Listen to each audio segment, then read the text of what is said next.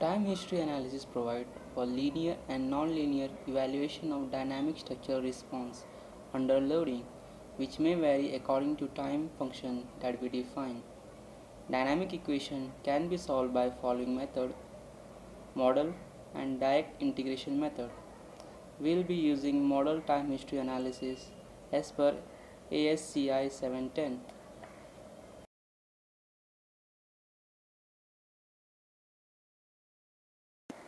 Click on File, New Model and select Grid Only. First step is entering grid data and story data. In my case, I have 6 grid line in horizontal x direction and 5 grid line in horizontal y direction, 8 grid lines vertical z direction.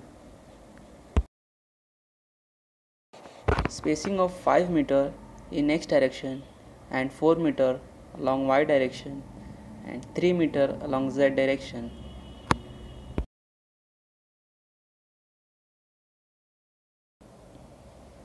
Now let's define material. Add new material.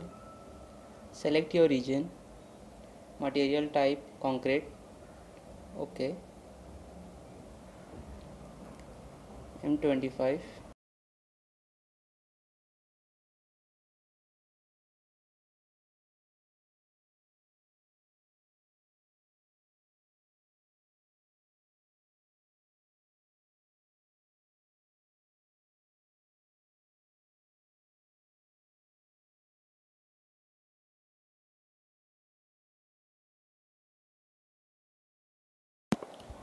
Now let's define section property. Add new property. Select concrete, rectangular shape. Name it beam. In my case, size of beam is 230 by 500. Depth is 500, that is 0.5 meter, 0.23 meter. Select material M25, concrete reinforcement, and select design type beam only. Click on OK. OK. Add new properties, concrete.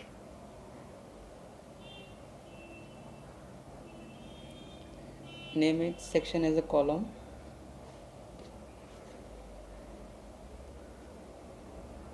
Size 300 by 400. Depth is 400 mm and 300 mm. Select material type M30. Now concrete reinforcement.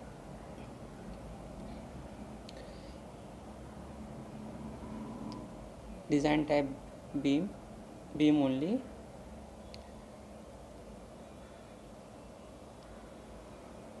Spacing of confinement bar is 230 mm center to center distance.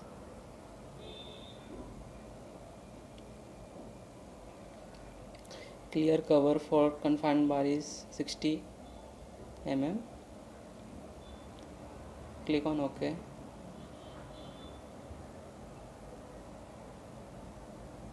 OK. Now let's define our slab. Area section. Click add slab. Name the section as slab of 140 mm in my case. Select type membrane, concrete material M25.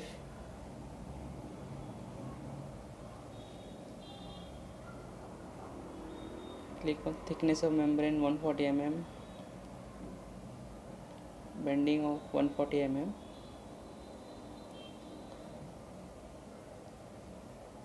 Click on OK. OK.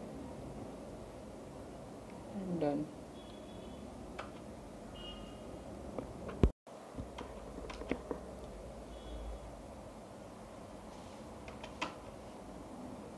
Now let's define load pattern. Name the load pattern as machinery load. Type dead and self-weight multiplier 0.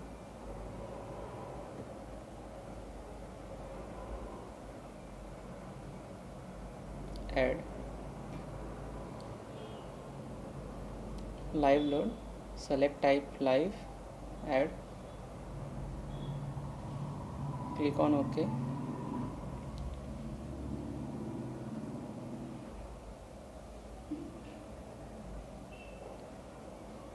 Now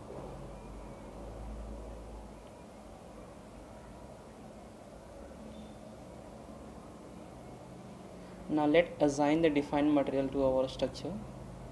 Select beam.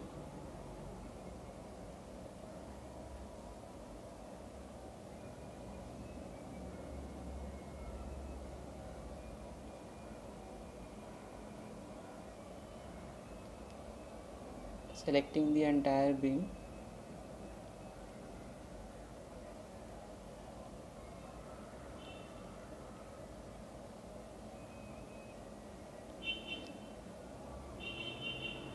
Now assigning the load on a beam.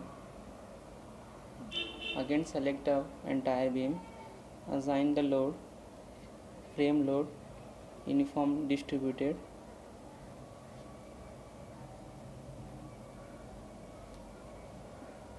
After calculating, we found that uniform load is 13.8 kN per meter.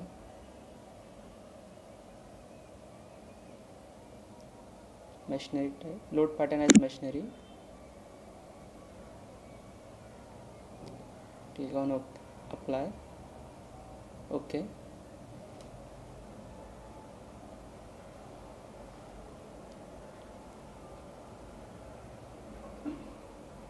Let's define slab. Click on slab.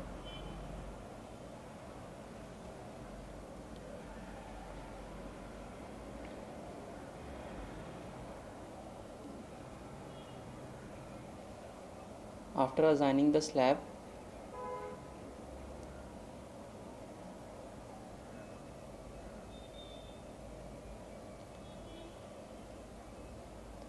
first we need to select the slab.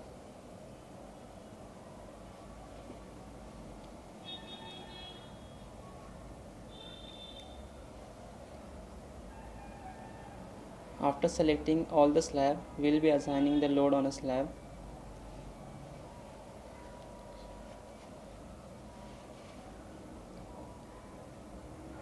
Net area load, uniform load, dead load of 5 kN per meter square. Apply OK. And also select all the slab and give a live load. Give a live load.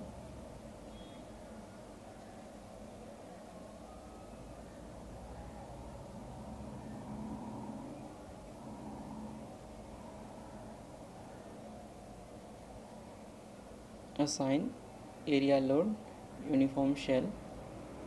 Select load pattern as a live.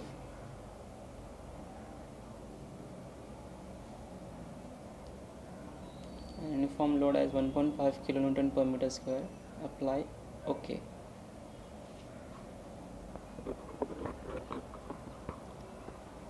You can see the load we have assigned to the slab by right clicking on a slab.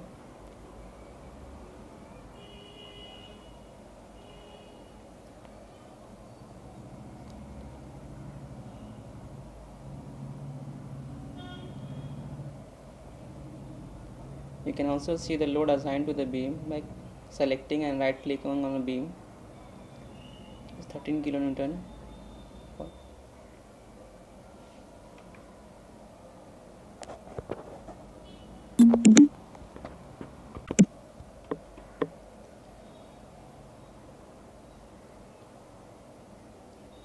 Now let's replicate entire beam and slab to the rest of the floor. Select all the beam and slab. Go and edit, replicate, increment of 3 meter on Z axis, number of 6,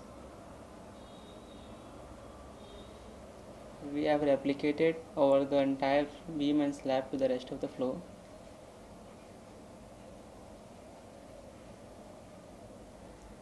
Okay.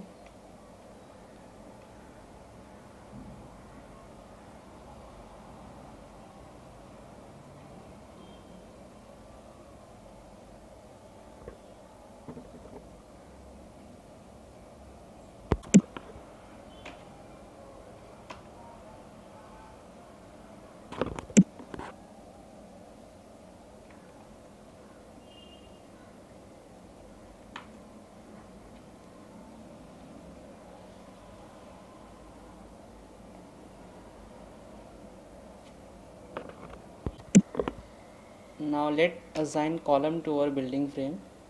Select quick draw. Select section type column. Assigning the column.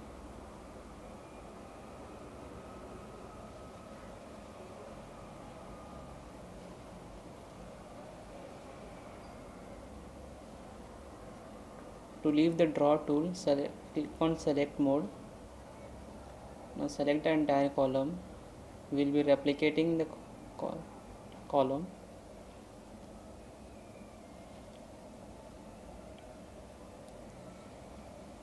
So click on edit, replicate.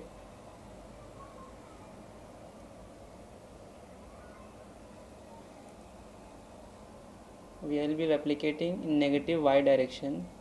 So negative 4, number of increment is 4 in our cases. Click on OK.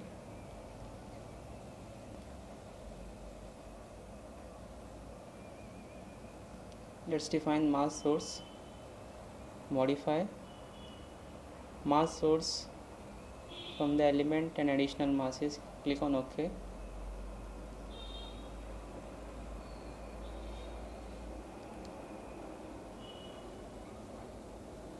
Now let's define the support property. In our cases, we will be using a rubber isolator. Go to select section property, link support property, add new property, link support type rubber isolator. Name the property as rubber isolator.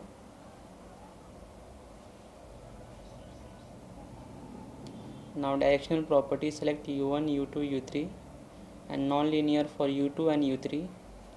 Let's modify U1. Give effective stiffness of 1.5 5 times 0. Click on OK.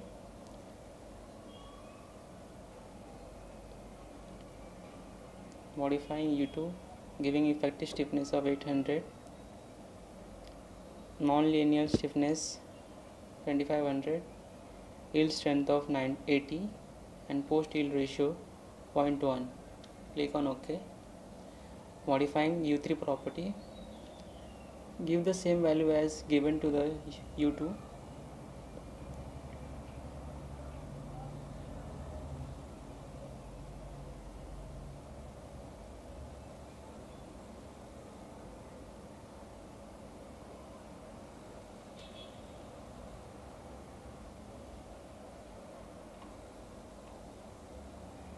Click on OK.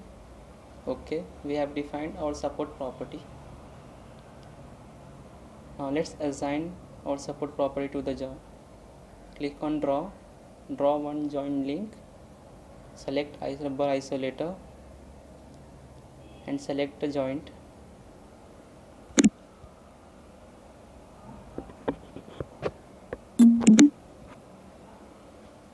We are assigning rubber isolator to our joint.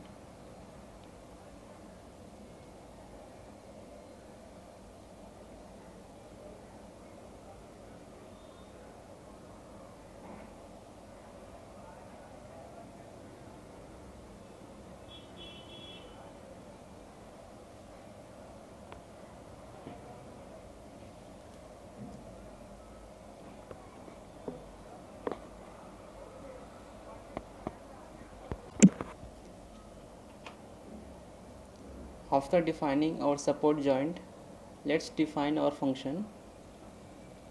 Click on define. Select function, time history function. Choose function type as form file. Add new function. Name the function as lcentro. Select the file.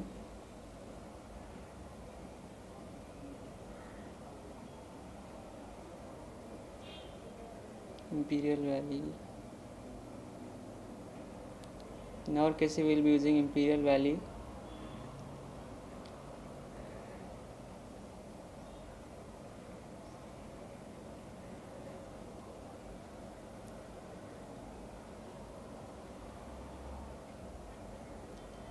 Will be given equal interval time of 0.1 second. Sorry, 0.01 second.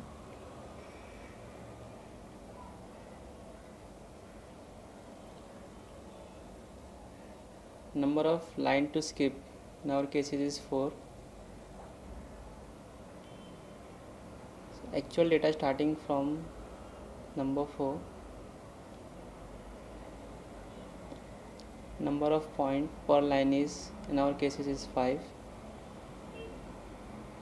1, 2, 3, 4 and 5.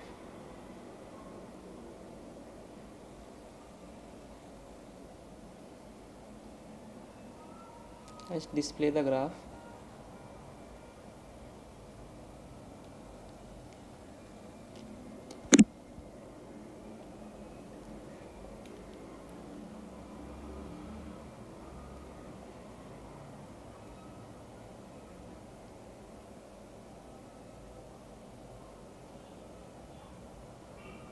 I have inputted the wrong value of equal intervals.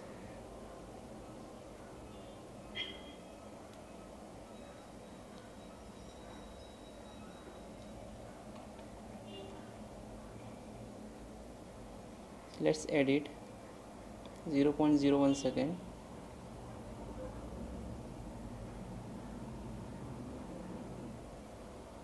Now display the graph.